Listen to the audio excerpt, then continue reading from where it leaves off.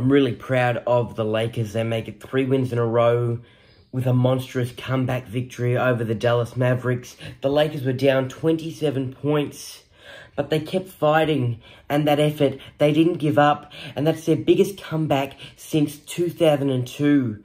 They beat the Mavericks 111-108. They were down at halftime, the Lakers 47-61. Looking at this game early on, Luka Doncic started to heat up slowly, and the Mavericks started to slowly pull away in that first quarter. And it was because of their three-point shooting. They shot really well from downtown, I'll give them that. The Mavericks got off to that good start, leading at the end of the first 28-16. I thought the Lakers closed out the first half okay, cutting down that 27-point lead to 14.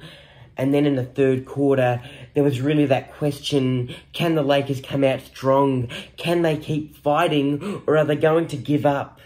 Are they going to struggle? But they did keep fighting, and they didn't give up.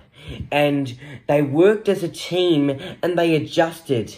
In the third quarter, Jared Vanderbilt was our spark. That's for sure. He was laser focused. He was quick on his feet. Jared Vanderbilt had 17 rebounds, 1 assist, 15 points, 6 out of 8 from the field. He knocked down a three-pointer, and he also had 4 steals. What a player.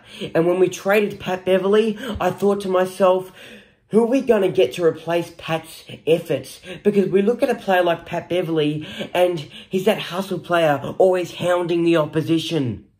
Always quick and laser focused. Jared Vanderbilt's our guy. And you know what I don't mind about Jared? Unlike Pat, he doesn't run his mouth. He focuses on the game. He gets the job done. And he's the perfect fit for our Laker puzzle. A big shot by Anthony Davis late in the game against Luka Doncic. And the Lakers held on. I really loved seeing the adjustment from the Lakers. The adjustment that's been missing at times, not only this season, but for the past 3 seasons. The Lakers didn't shoot the 3-ball well. They were 6 out of 34 from downtown, compared to the Mavericks 20 out of 49 from downtown. And to see the Lakers really look at themselves and think, well, we're not shooting the 3-ball well. Let's work inside the paint. Let's feed Anthony Davis, who had 15 rebounds, 4 assists, 30 points. He also had 3 blocks. Let's feed LeBron James, and he can do a bit of bully ball inside the paint. Exactly what he did at times. He outmuscled the Mavericks. 8 rebounds, 3 assists, 26 points for the King. And Dennis Schroeder, a nice contribution. 1 rebound, 8 assists, 16 points. The points in the paint for the Lakers, 62 to the Mavericks 32. There's your big differential in the game, and that's where the Lakers really worked well, because they backed themselves in.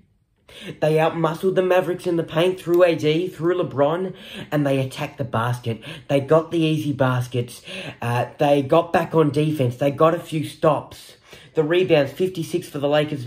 The Mavericks had 48. The Lakers had 17 offensive rebounds. So great to see that effort and hustle, and 11 offensive rebounds for the Mavericks. Speaking of the Mavs, credit to them. Luka Doncic, 9 rebounds, 5 assists, 26 points. He had 4 out of 8 from downtown. Kyrie Irving had 11 rebounds, 5 assists, 21 points. And Tim Hardaway Jr., 4 rebounds, 2 assists, 17 points. 4 out of 8 from downtown for him. What an effort.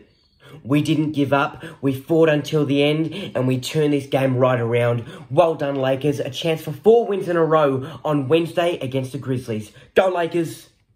Alright guys, if you like that recap and you want to see more of my content, remember to hit that thumbs up, like, comment, and hit that red button down there that says subscribe. Much appreciated. For more content, follow me on my Facebook page and also my Instagram page.